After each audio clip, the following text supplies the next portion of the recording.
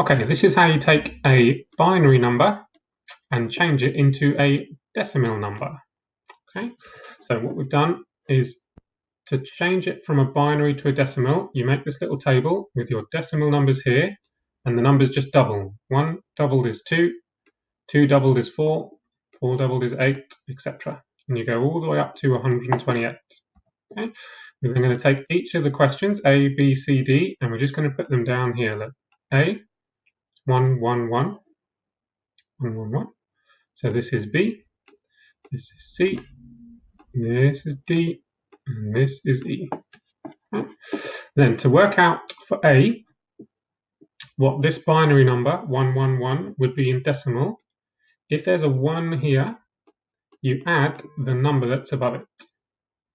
So I add 1 to 2 and to 4 to give me 7. 4 plus 2 plus 1, 7. Do the same with B, let's do it in a different colour. So looking at B now, 1, 1, 0, 0, 1, 0. So because this is a 0, I ignore the 1. But because this one is a 1, I take 2. Ignore this. Ignore this. Another one. 16. And another one. 32.